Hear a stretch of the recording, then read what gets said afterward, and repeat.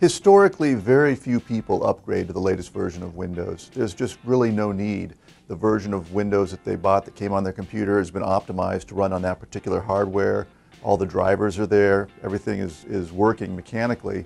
When you upgrade to a new version of Windows, there's always going to be a little level of uncertainty whether it's going to work just as well as your old version on your old computer. So I don't advise upgrading to Windows 8 on your existing computer, and traditionally most people don't. They just wait till they get a new computer and it's ready to go. Some people will want to upgrade to Windows 8 if they're running Windows 7 on a tablet. Now, there's not too many people out there, but Windows 8 is designed specifically for tablets, and it works a lot better on a tablet screen, a touch screen. It's really optimized for that. Also, if you've got a brand new computer that you've just bought with Windows 7 on it, and you haven't had time to install a lot of programs, you might consider upgrading to Windows 8 because it does have a lot of attractive features. But for the most part, most people aren't going to want to upgrade.